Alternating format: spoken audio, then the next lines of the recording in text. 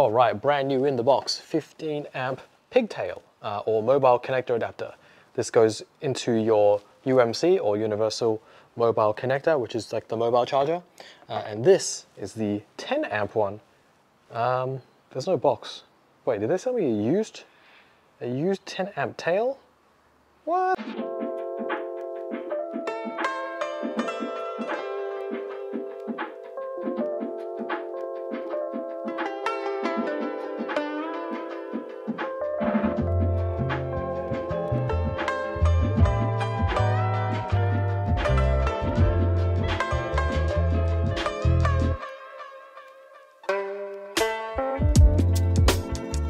Hey everyone, so today we're talking about the pigtails or the charging tails for the UMC or the Universal Mobile Connector or the mobile charger. Now, depending on the age of your Tesla, this may or may not have come with your car. I have a 2019 Model 3, so this mobile charger came with my car and also comes with two pigtails or two charging tails. A 10 amp one, which is basically your regular household plug here in Australia, and also a 15 amp one, which isn't quite as common in households, but you'll find this kind of plug in caravan parks or campsites.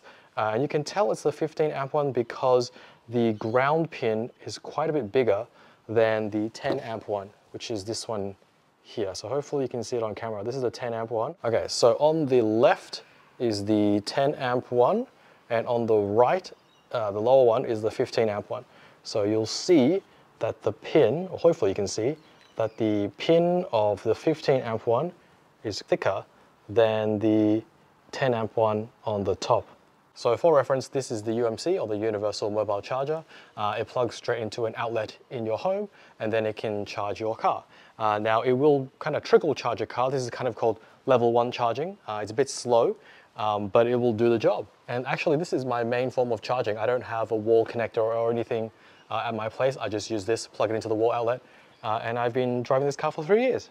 All right, so why do I have to talk about these charging tails or these pigtails? So this one here is the 10 amp charging tail, which came with my Universal Mobile Connector. If you look closely at the text here, it says AU adapter 10, but the line below it, the very last line, it actually says 8 amps. So this 10 amp tail is only 8 amps. Now similarly, for the 15 amp tail, the last line on the bottom of this text here says 12 amps. So even though it is AU adapter 15, it only goes to 12 amps. So depending on when you got your Universal Mobile Connector or the mobile charger, you may or may not get the tails that can charge at the full 10 or the full 15 amp. Now luckily, Tesla sells the later generation of tails. So this one here is the later generation. If you can see that on the last line, it actually says 15 amps. So this can charge at the full 15 amps. This one is the later generation 10 amp tail. And again, on the bottom, the last line there, if you can see there, it says 10 amps. So this can draw the full 10 amps out of your regular household socket. So 2 amps more than the one that came with my mobile charger. So let's check it out. So let's do a quick test. Let's start by plugging in my original 10 amp tail. This is the one that says, 8 amps, even though it's a 10 amp tail. I hope that focuses on camera, hard to see. But this is the 8 amp version. So let's plug it into the charger and see what happens. All right, that's plugged in. The 8 amp tail is plugged in. We're gonna plug this into the car. All right. Let's see what it says on the screen. So it's connected. It says it's going to take 24 plus hours. And at the bottom there, you see the amps ramping up, but you see the maximum is 8 amps. So this is as fast as it will go.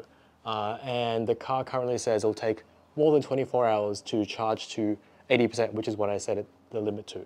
So let's swap out to the newer generation 10 amp tail and see what happens. This is the newer 10 amp tail, actually 10 amps. Let's plug that in. All right, it's turned on. Let's plug it into the car. All right, let's go to the screen here.